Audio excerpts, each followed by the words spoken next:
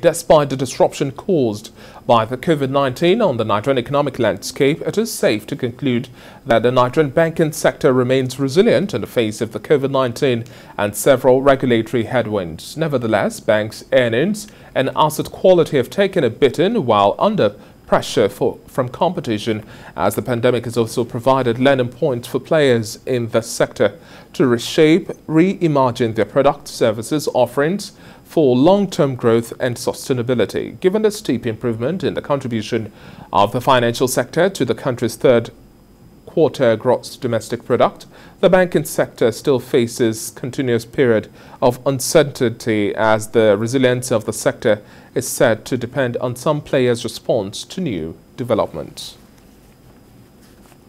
Well, to give more insight into this matter and much more concerning the growth of the banking sector in Nigeria and the resilience we've recorded so far, I have joining me live in our Lagos studio Senior Economist at SPM Professionals, Paul Alaje.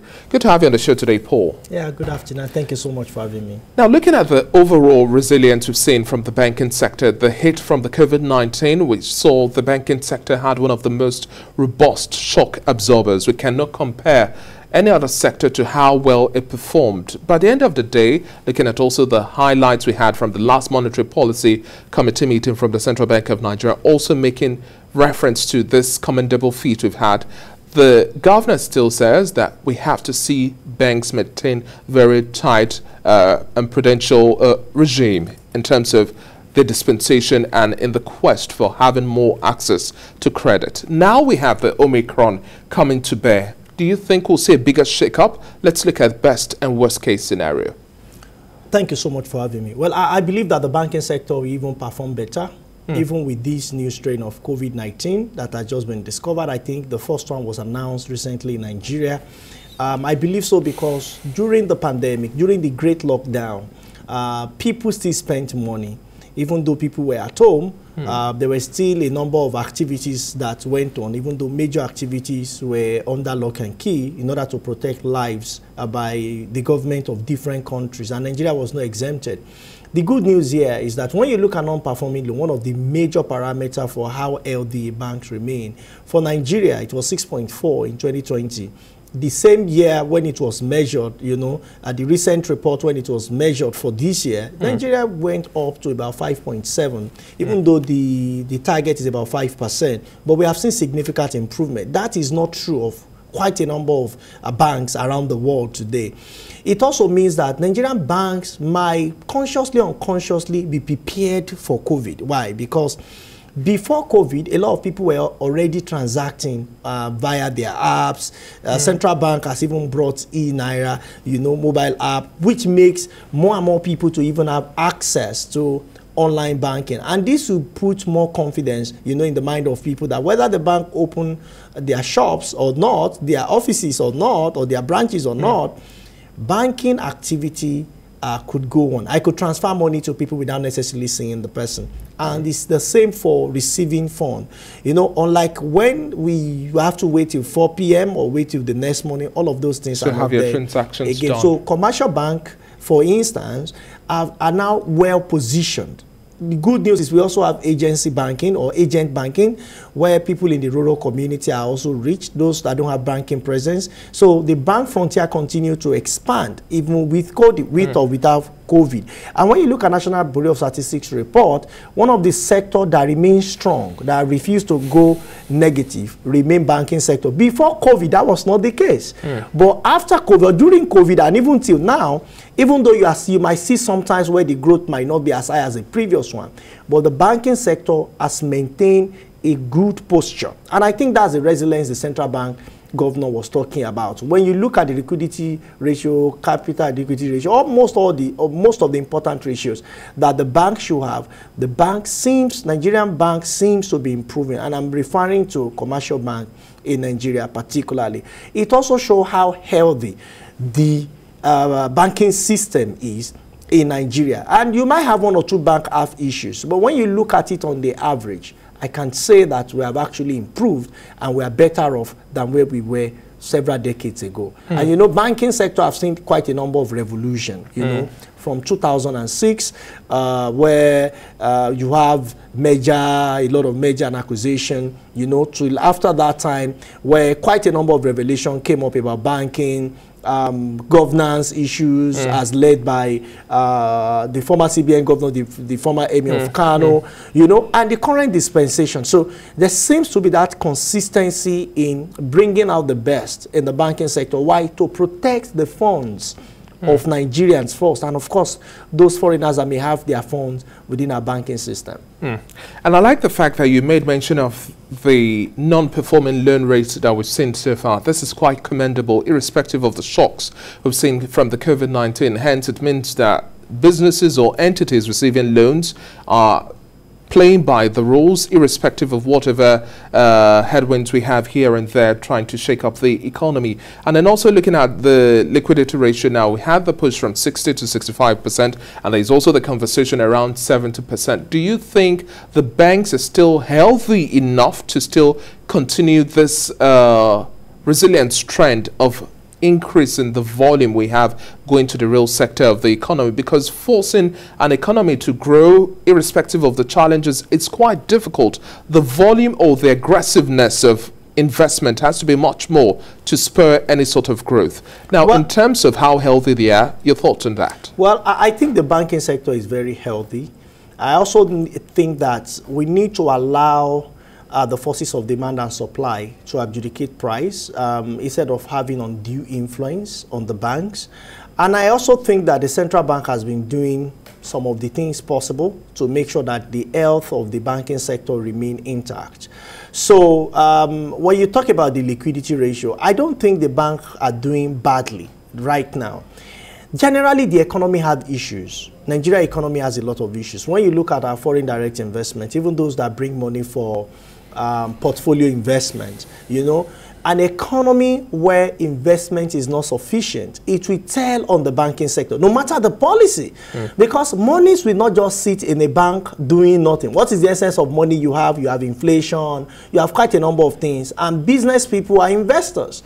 They want returns for their money. So banking sector right now have been able to maneuver and to manage things. I also think that they understand this economy thus far. That is why we are seeing the kind of strength they are seeing. But on another note, I think that authorities in this, by this I mean the central bank, we also need to give more breathing space to the Nigerian bank. We've had accommodating rates from monetary policy authority over the time. We have also seen central bank have taken some very strong position against erring banks and so on and so forth.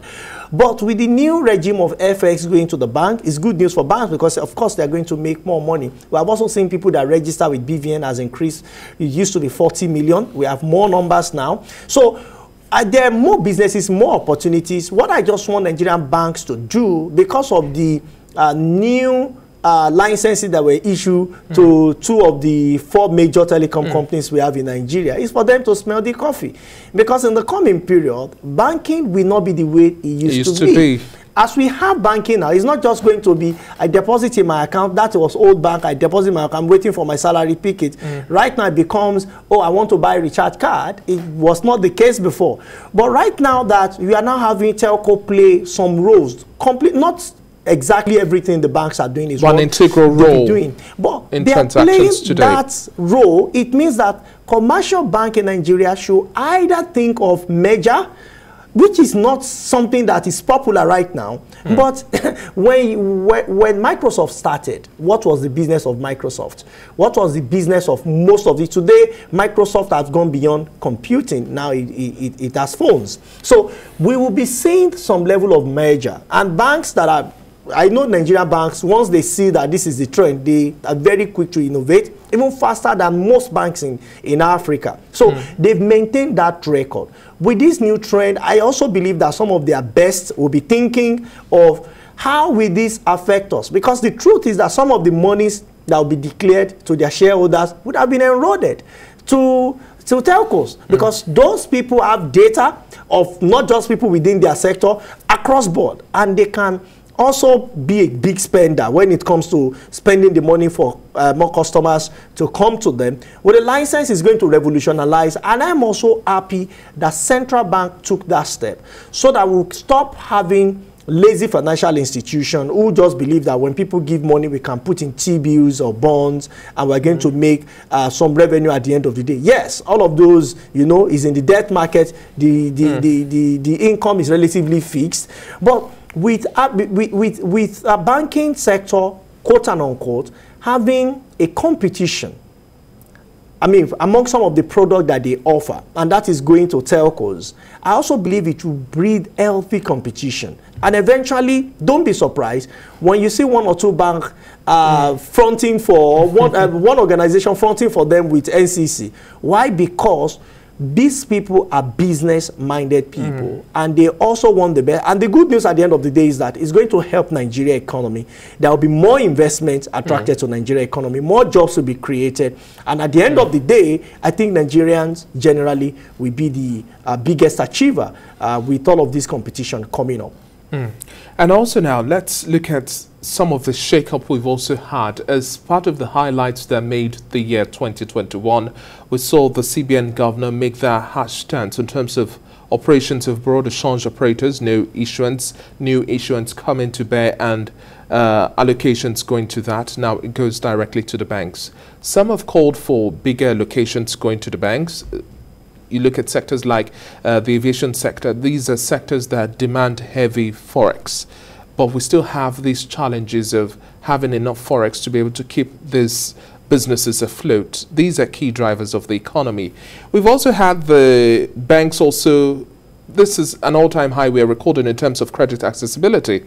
Now, for businesses and sectors that continuously have hits from the COVID-19, now we don't necessarily know how much of a hit would have from this Omicron, but if it's as bad, I want us to explore a best and worst case scenario now. If it's as bad and we have a lockdown, what do you think the likelihood was to be able to sustain some of these rates that we've had? And then some are also saying, well, we have to see slimmer rates coming to bear. We have to look at what other central banks are looking at, zero interest rates, just to prop up the economy. And in the area of best case scenario, the Omicron fizzles out to the capacity of the Delta variant and not necessarily hit as much. Let's look at this. Okay, so far you spoke about the broad exchange. I think central bank made the best decision to stop the activity of BDCs in Nigeria. It's not a popular opinion, but it's one of the best things to be done. The way we were going at the time, registration of new BDC licenses at multiplied over and over again with central bank. So that became a concern. Of course, some persons are making profits from it, but the nation was bleeding at the time. After the decision was made, in recent time, we saw the impact of central bank decision in the market because nobody knows what the rates are. Then those that were benefiting speculators of against the naira, they now started changing their minds, and we hope that in the coming period we'll see much improvement, even though the rate have started going up again because it's end of the year. Most people will travel and they may not have all the allocations from the commercial bank. That's on one hand. On the second hand, I also believe that there should be more allocation going to the commercial bank before I talk about the impact of the new variant of COVID-19 in Nigeria. So that on the second hand. The banks in Nigeria needs to have more, but unfortunately, the central bank cannot give more than what it's doing now. And I will tell you why. This economy is not attracting enough forex. And I've seen some persons saying that the best thing for government to do is to devalue the exchange rate, to devalue naira, so that we can have, and I've told them time and again, this is not, you cannot use a drug for headache because you think when you just take the drug, you sleep at night, you wake up in the morning, you are fine. This is cancer.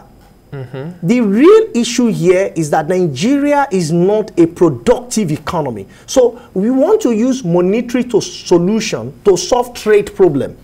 We are not exporting enough. And you could see the report that central bank published. Not so much mention about the report.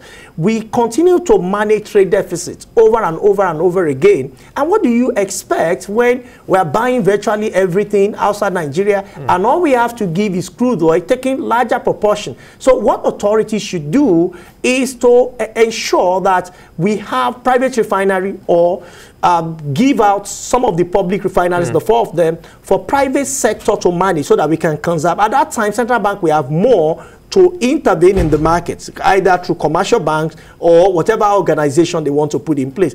That will help. So we just have to make do with what we have. However, for the important sectors such as aviation sector, manufacturing sector, I think the central bank and the commercial bank need to prioritize those sectors, because without them, we cannot.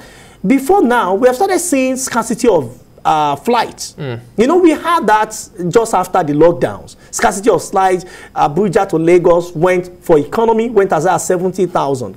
And 70,000, and you could see our inflation numbers that were released at that time. We have started seeing some level of ease, but again, because these engines need to be serviced, and they are not done in Nigeria. Aviation business is an international business, and it's not going to be in Naira. So as much as we are seeing the planes in Nigeria, but they're global business that you have to use USD, to finance.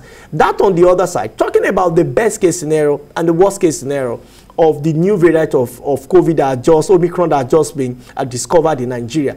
The worst that could happen is for government to bring back the lockdowns in phases and eventually say sit at home. That's the worst, which we are not hoping for. That will take us back in terms of recovery. It will take us back.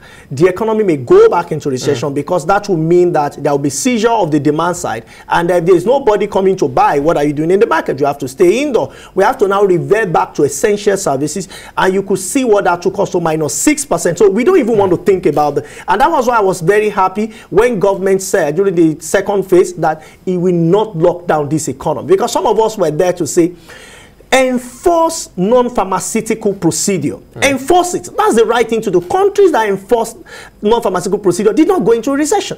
All countries that followed the West in saying sit at home, lock their people, the West had the money. Even with their money, they still went into recessions. And some of them are still struggling to come out.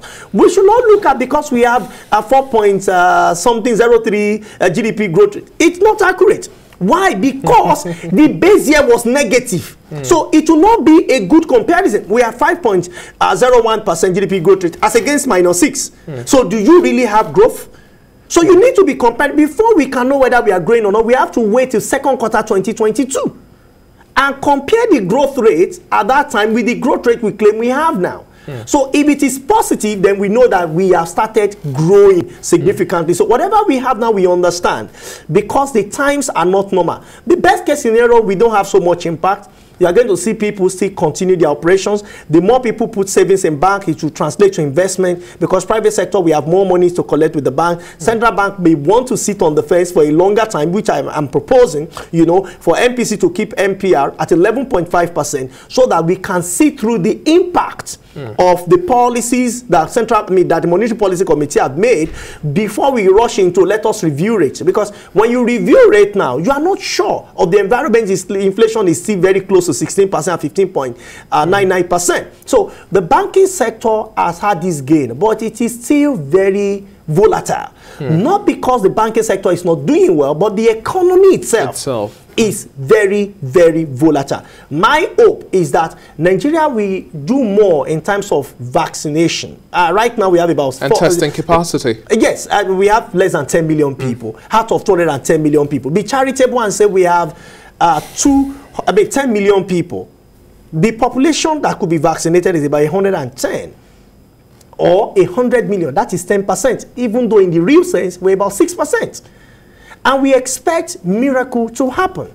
So government, we need to change strategy to help the entire economy. There is no point not having, we have a lot of people that are trained in that regard, because we have had mass vaccination for other reasons. We can deploy them during working hours. And on Sundays, they go to churches. Weekends, on Fridays, they go to different mosques to see those that will be willing to take. We know for now, you cannot enforce, you cannot say people must take vaccines, but there are some that are not sure. There are some that may want to take for us to have that herd immunity, because if you don't, whether COVID is real or fake, we are seeing that people are dying. And it's a concern to us. We are seeing that economy is becoming sluggish in terms of growth. We are seeing that income is disappearing. IMF World Bank reported more people are becoming poor. Government is going on with the policy irrespective. Government has proposed removal of subsidy, but you have tremendous negative impact on the economy. There's no way you want to explain it. 5,000 naira to be given to 40 million people. A drop in the mighty ocean. It doesn't even make economic sense, because you want to stop 1.8 trillion naira to now bring 2.4 trillion naira. There is no sense. Two, where will you find those people? Where will you find them? They are not with BVN. Most of the poor people. When you look at BVN register, it's less than 60 million people. You want to give 40 million. Will you manufacture? And we say we want to do pure transfer. Third, the real problem will not be solved. What's the real problem? Refining oil locally. So we have to get to a point before we say force of demand and supply, before we leave Nigeria fair to exchange rate instability. We need to put those the refineries in place, and the output must be equal to or greater than our consumption. That is when economy says allow the forces of demand and supply. If not, it means we are pulling cost away from government and we are putting it on poor Nigerians. Paul, let's wrap up our conversation now with the practice of corporate governance. Now, in terms of looking at the longer-term growth and stability of the Nigerian banks we have today, be it from Tier 1, Tier 2 banks and all of those, commercial, microfinance, within the spectrum of financial services, let's look at the concept of corporate governance. Now, one of the well-known banks this year had certain sharp practices, which the CBN also had to immediately wield the big hammer over. Now, how important would you say this concept is to ensure that we have longer-term growth and sustainability? We cannot always continue to deal with the electric eel fish where we can't hold on and sanction certain elements. There is no future for any organization at all, not just the banking sector, without appropriate corporate governance. Check the organizations that have appropriate corporate governance. The future is defined, the future is known. So you should not be surprised before we pass PIA, what came first was the governance around PIA. So if there is no governance, you don't have a future. One of the major banks in Nigeria that had the issue, because there is, I don't want to call it secrecy of some sort, because such issue, everyone was surprised that such activity went on within one of the largest banks in Nigeria. But leave the major banks, go to microfinance bank, because this is financial sector. That is even worse, where microfinance bank starts small scheme by the side without the understanding of central bank, and collect monies from people and promise to pay triple or times 4. That is why most of the banks are dying. It is because of corporate governance issues. Because they are not there. In cases where people copy other document, other financial institution document and submit to central bank. So it is not enough to say we have a central bank that cannot monitor the activities of financial institutions. So the activity of financial institution, as it has to do with corporate governance, must be vetted, must be inspected, and there must be proper monitoring. And that is one of the things International Monetary Fund, IMF, staff report recommended to Central Bank of Nigeria.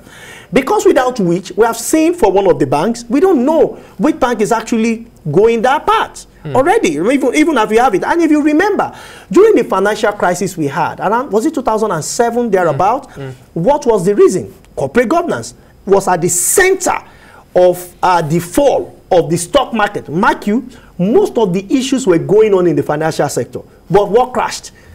The markets. The markets. That is how powerful banks are. And if you don't get it right, I'm sorry. It's a matter of time. So what should central bank do? Because this is the regulator. It has the big whip to bring sanity into the sector, is to improve on monitoring, so that before it gets this bad, we would have known. Somebody should check books. I know there are reports, commercial banks, microfinance bank should send to a particular department, or yes, a department in central bank. How often are those documents vetted? How often?